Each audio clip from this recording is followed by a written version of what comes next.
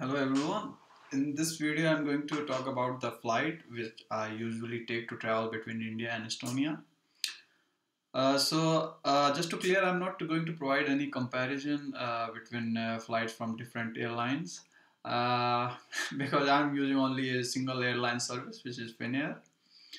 So when I came here first time, I booked Finnair and I paid around 400 something euros, and it was like totally double price. So the reason why I had to pay like almost double, because the booking date was near to the date of journey. So in case if you book in advance, the price you can get a very good price. So regarding this flight, it takes around 9 hours in total, if I'm not wrong. So from India, you start from 10 o'clock. So this flight takes off at 10 o'clock, and then it will reach Helsinki. There is a 2 hours of layover. So after 2 hours, you take another flight, and then you come to Estonia. So you are starting from India at 10 o'clock, and you will be arriving in Estonia at around 5 o'clock in the evening. So considering this traveling duration plus the cost,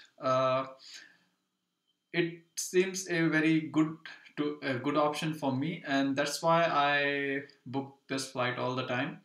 And whenever I plan my journey to India or coming back, I book this flight in advance, and I remember paying 470 or 60 for round trip, like going India and coming back, 400 something.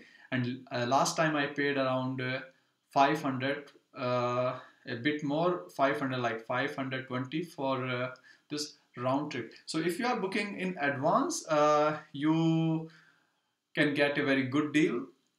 Plus the traveling duration is also shorter, because if I remember, when I searched in the beginning, I couldn't find any flight which is shorter than this one, and cost wise also offering the good deal. So it's just a option you can consider. And another thing is that when I was coming here first time, and when I arrived at Helsinki, so the layover was of 2 hours.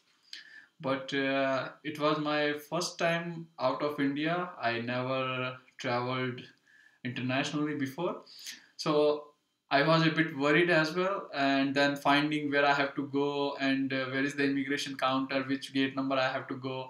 And when I arrived at immigration counter, there was a huge line. So for a moment, I thought like I'm going to miss my flight. But that will never happen. But if you don't want to experience the same worry state what I have experienced, then I will suggest you to book this flight with a bit more of layovers. For instance, there are flight from Finnair with a layover of 3 hours or 4 hours.